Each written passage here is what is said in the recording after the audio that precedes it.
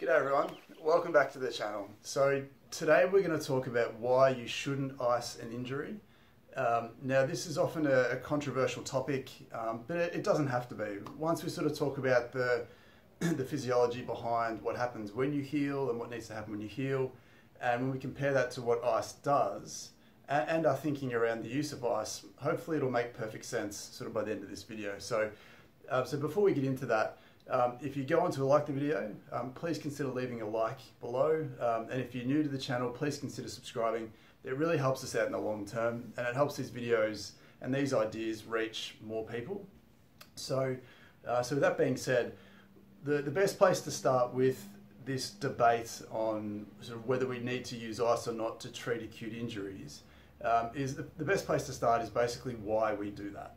And I think if you were to take a moment to think about why you ice an injury, I think the main reasons why most people tend to do that, there's three of them. We generally do it for pain relief, we do it to stop swelling and inflammation. And those three things often top the list of reasons why people ice their injuries.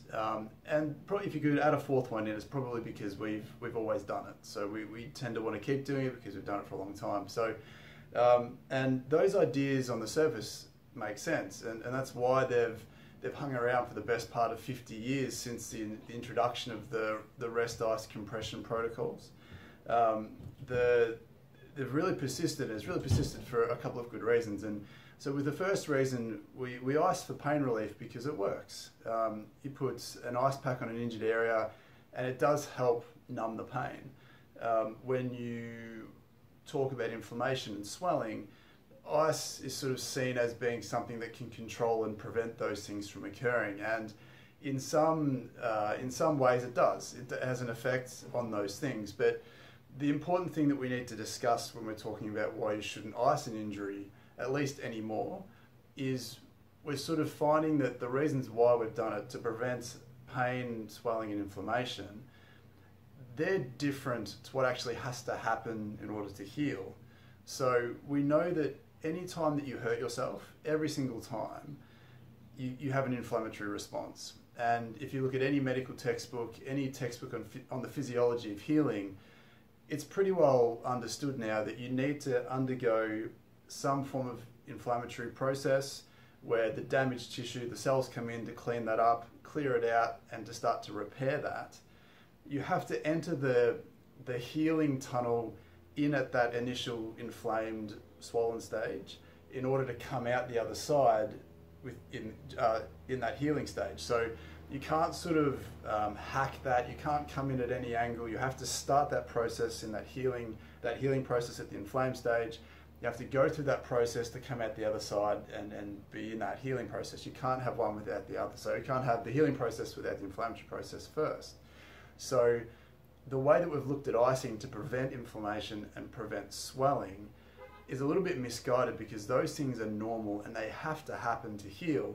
But yet for, again, the best part of 40 to 50 years, we've always tried to ice for inflammation and swelling to stop those processes in order to try and speed up the healing process. And for some strange reason, that idea has persisted despite the fact that we need inflammation to heal. The second part of that is we look at pain, swelling and inflammation as bad things when, as we said just a second ago, they're normal. Pain is a normal part of your nervous system and brain's response to a threat. In the context of acute injury and damaged tissue, pain serves a really valuable purpose to give us boundaries. It gives us the rules with which we can work within to make sure that we're not doing too much or too little to aggravate that injury. So if we ice for pain relief and we knock out that pain signal, very similar to taking pain medication or anti-inflammatories in a sense, where that pain signal drops down, we don't get that same input, the quality of the same input that tells us what we can or can't do. So we lose that ability to know whether we're doing too much or too little. And if we're trying to speed up the healing process, which at the end of the day is the reason why we ice, we only ice because we feel like it speeds everything up. If we're trying to speed up that process, we need to know what we can and can't do. So icing for pain relief, although it's very effective at decreasing pain, we don't necessarily want to decrease your pain blindly so so you stop getting those signals as to what you can and can't do. What we do want to do instead, and we'll do a video following this that'll come out tomorrow, that'll cover some alternatives to ice. So what you should do instead of ice, and this will feed into that, where there's things you can do, more natural pain relieving things. And in this context, a lot of what we need to do is we want pain-free movement. So if you feel like walking normally hurts, then if you walk more slowly and more tentatively and that doesn't hurt, then we need to make sure you're working within that safe window so you're not exacerbating that pain. And as I said, there's other more natural pain relieving techniques that respect the body's physiology as opposed to trying to sort of go against what your body's trying to do. So from a pain perspective, ice is a great pain reliever, but we need to ask that question of, well, do we actually want to relieve pain in the first place? And for a lot of the time, we don't need to, because the pain is intrinsically linked to the inflammatory and the swelling sort of processes that happen in the body. So optimizing those processes tends to help reduce that pain more effectively. So in terms of using ice to treat pain, it can be a little bit misguided, particularly when we know the side effects, if you will, of what ice does to inflammation and swelling. So again, we look at inflammation as a bad thing, but essentially it is a good thing. Or even if it's not a good thing, it's definitely not a bad thing. It's just a thing. It's a thing that happens every time you hurt yourself. So trying to ice to prevent that or to stop that is going to have some consequences to how quickly we can enter into that healing phase. And what I like to say to my patients is, icing an acute injury is essentially putting pause on that healing process, because what happens is when you hurt yourself, blood rushes to that area. It has all the important cells that we need for the cleanup and the waste disposal, and all the healing factors that come in, and that process, that inflammatory process that happens, comes in via the bloodstream. And we know that when you ice tissue, it reduces blood flow. It creates that vasoconstriction, and the blood just doesn't get to that area. And we've looked at that as a noble thing to do because it stops that inflammatory process, or prevents or slows down that inflammatory process. But we don't realize that, or we forget that we need that inflammatory process. We need the blood flow to get in there so all these things can happen, so that we can then transfer quickly to that healing phase. So icing for inflammation, what it does is it reduces the blood flow to the area, and then as soon as you take the ice pack off again and the tissue reheats again, the whole process just kicks back into gear. So we haven't stopped anything, we're really just delaying the inevitable and delaying something that should be happening from happening. So from that perspective, we don't want to prevent pain just to prevent pain. We don't want to stop the inflammatory process, because it's the thing that gets us to where we want to be in that healing process, that healing phase. And the third thing is when we look at swelling, again, we look at swelling as bad. We say, look, you've got too much swelling, or there's swelling there, without really knowing what too much swelling is. And because we look at it as a bad thing and we demonize it, we sort of are figuring out all these ways to try and stop it from happening, when in actual fact, all swelling is just the accumulation of waste at the end of the inflammatory cycle. So, and again, it's not a good or a bad thing, it's just the thing that happens as part of the natural order of the inflammatory process. So the problem with swelling is not that it's there, it's that we're not getting rid of it fast enough. So again, we talked about pain-free movement as the thing to help guide us in those initial stages. Movement is key to remove swelling. We know that the lymphatic system, it's this passive waste disposal system that the body has.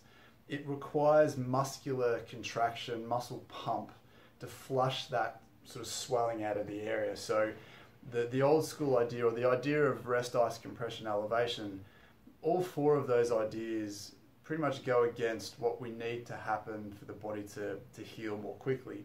And in the case of swelling, rest doesn't get you to use those muscles effectively, so it's easier to accumulate waste at the end of that inflammatory cycle. So effectively, a lack of movement, a lack of respectable, whatever that sort of window is for you, that respectful pain-free movement, a lack of that allows that swelling to increase, or to pull, essentially.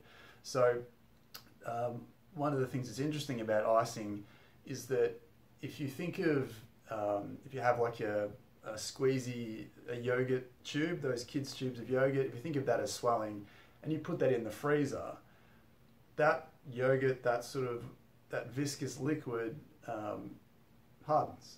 So your ability to get it out of that tube, or even if you do the same thing with toothpaste, the ability to get it out of that tube once it's colder and more frozen is harder. So if you can imagine icing congestion can thicken up that congestion and make it harder to pump out.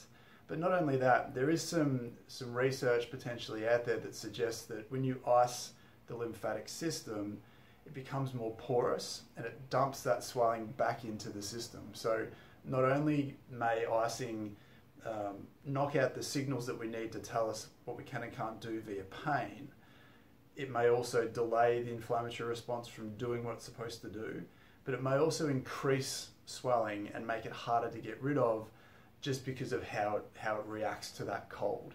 So the amazing thing about this conversation is the whole reason why we ice an injured tissue is to help speed up this process, but in actual fact, we may actually be delaying what should be happening. And clinically, what I find myself is that tends to be the case. So if we look at a sprained ankle, traditionally we'll get someone to ice for 24, 48, 72 hours, put your foot up, wrap it up, all those protocols that we know so well through the R.I.C.E protocol. And that may take a week or a little bit longer than a week to sort of turn around and get you moving with some massage and all these sorts of things to get you to feel better. But again, we'll cover this in the next video in more detail, but if you can get someone to avoid the pain relief if they can, again, you don't have to be a hero. If you can't sleep, if it's stopping you from living your life, doing things that are really important, then you have to make a judgment call that perhaps some pain relief is necessary, but you need to do so in the knowledge that there may be some negative consequences in terms of the speed of the healing process. But if we're adults making adult decisions, you can balance that out, and get the result that you desire the most. But the important thing is that our ability to use ice to speed up this process is potentially delaying it. And in terms of that sprained ankle, as we spoke about before, if it's a week or a week and a half, a 10-day turnaround to get someone from injured to being relatively normal with the R.I.C.E protocol, if we start to respect the body's physiology as opposed to trying to tell it what to do so much, we can potentially turn that sprained ankle around in 2 or 3 days, 4 days potentially, because not only traditionally do we seem to get in the way of the healing process, but we may actually be delaying it further. And that conversation has become our normal. So that's what we base our reference of how long something should happen or how long something should take to heal. But when we sort of take a step back and look at things a little bit differently in a way that respects the body's physiology, we can actually see that we can define a new normal of how fast you should take or how long it should take for you to heal and get back to your pre-injury activity. So as I said, there's a little bit of controversy around this topic of conversation, not necessarily because people are coming out and someone promotes an idea and it's different and they just go hell for leather on that idea without actually having some science behind it. But it's more controversial because icing is something that we've done for so long and we just assume that it's correct and it's normal. But the interesting thing is that 40, 50 years ago, a famous man now by the name of Dr. Gabe Merkin, he was the one who coined the R.I.C.E acronym, the rest, ice, compression, elevation. It was in his sort of sports medicine book, really, really popular. It's a foundational concept.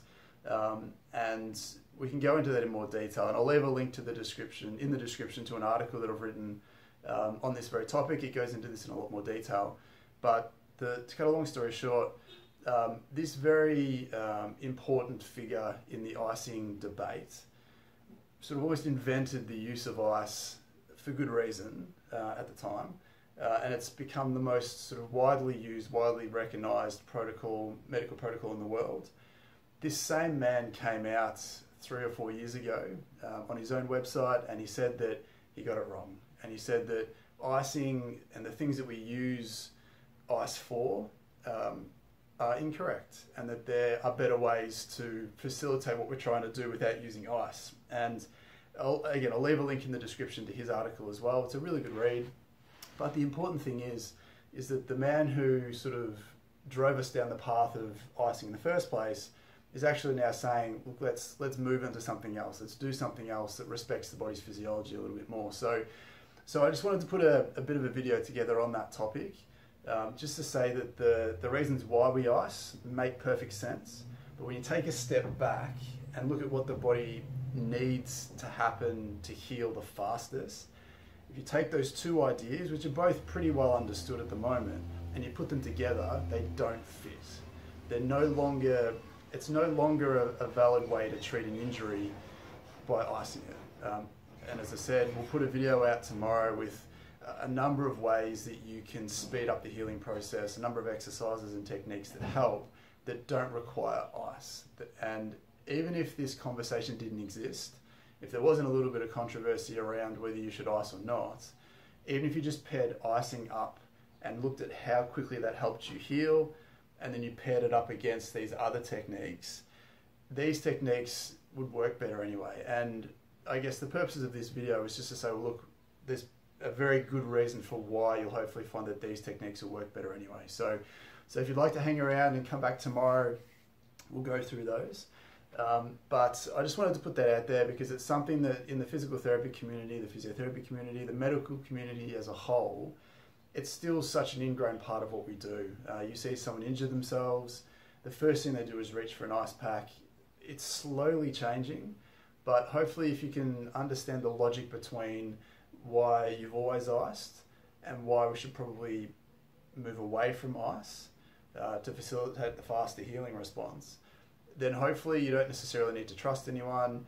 It'll make perfect sense. And I can sort of say from experience, as a physical therapist, I haven't asked a patient to ice for probably 7, 8, 9 years now.